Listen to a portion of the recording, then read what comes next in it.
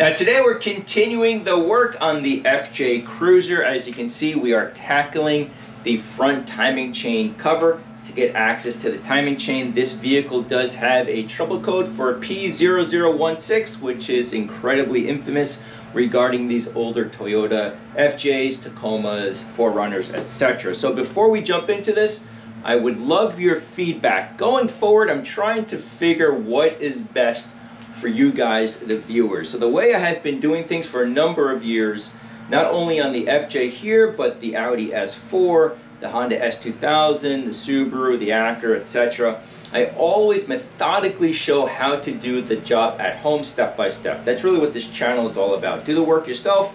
No fancy tools, no lifts. You can do everything pretty much here at home.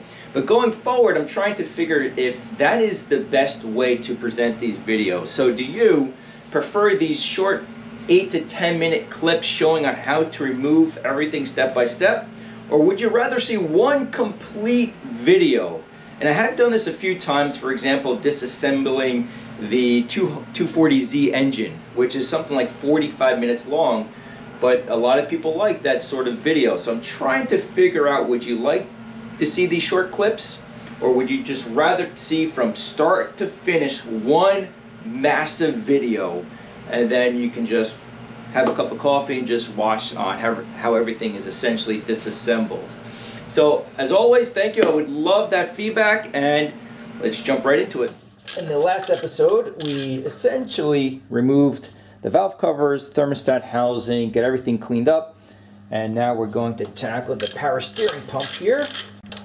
These are 14 mil, very tight. There we go. It's a very tight fit.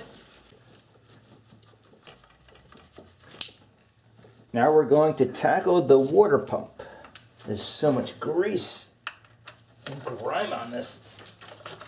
There we go. And of course, this will be replaced with a new one.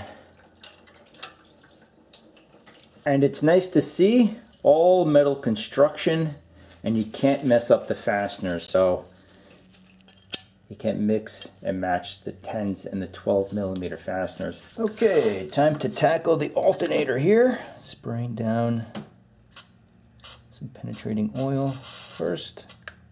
Now over time, as I'm working on this truck, leaning over, it's starting to strain my lower back a little bit. So I'm using a breaker bar just to break these fasteners loose. These can be pretty tight anyway, but it just makes the job a little bit easier if you're not using impact tools.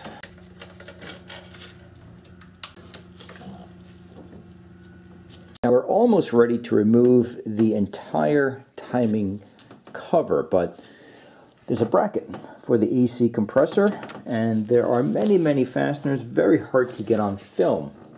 And something I showed in the last episode, I pulled up the part on eBay Motors. It's obviously a used part, but now I know precisely where every fastener lives. It makes the job a lot easier. So 5 in all, if you're doing this at home, 5 fasteners, all 14 mil.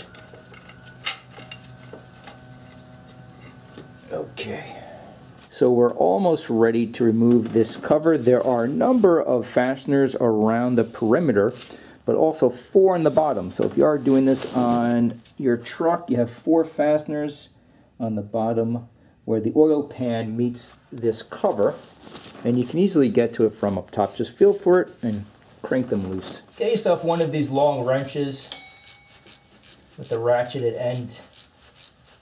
Makes the job a lot easier. Okay. One thing that's kind of cool, I just realized, I removed both camshaft position sensors. So bank 1 is passenger side, bank 2 is the driver's side. Now this is bank 1, okay, lives right here. And trouble code P0016 is what we're tackling. It tells us that we have an issue with the timing chain, and I've read on many forums it may just be a cam sensor. And the dealer, of whom I purchased the vehicle from, tried this route. It's a brand new Denso, which is nice to see, Denso camshaft position sensor. You can even see that they replaced the fastener here with a brand new one. but this did not do the trick. Again, if you have this trouble code, it's a mechanical issue, unfortunately, and you just have an issue with the timing chain. So we have the number 1 cylinder at top dead center, compression stroke. I did a separate video if you need to see on how to do that. The bottom oil pan fasteners, just 4, are removed, and now we can start cranking loose the perimeter.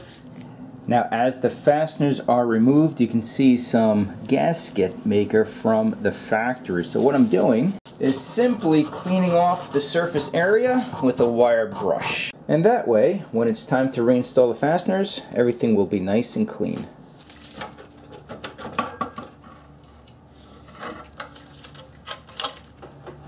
So that wraps it up for today. At this point, I just need to clean everything up. I should have the parts here within a few days, remove the old chain, install all brand new parts, and hopefully get this thing up and running rather quickly. And if you can please leave that feedback on what you prefer to see going forward, I can just really focus on what the majority of you are looking for and just make better content. And as always, thank you for watching.